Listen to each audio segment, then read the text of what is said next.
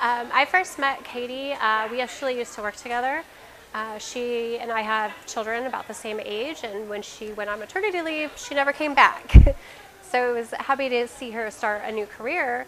And when it came time for me to sell my house, I actually had her come down and take a look at it and give me some ideas. And I unfortunately did not go with her. I went with somebody else. That ended up in a huge fiasco. Even the management group was unwilling to help. They were very abrasive, actually fired them about 5 times.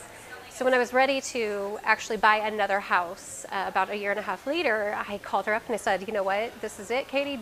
Let me have what you have. Let me see what you see.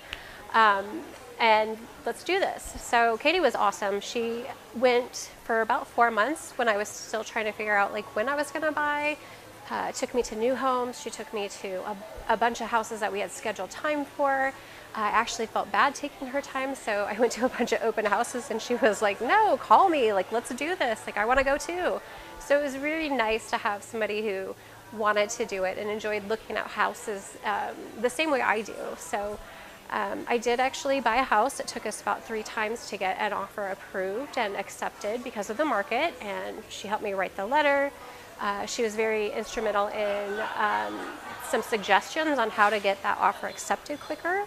So we ended up settling on a house that I had made an offer on and was denied, unfortunately. So we had an alternate plan to go and look at new builds right away.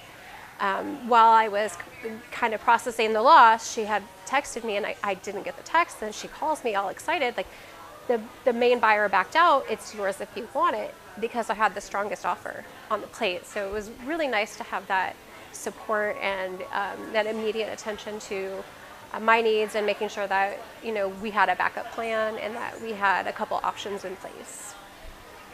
I would recommend the Goodman Taylor team to buy or sell your home with, because they are very attentive to details. Their staff is super friendly and helpful, and they have multiple ways and ideas on how to get an offer accepted in a tough market.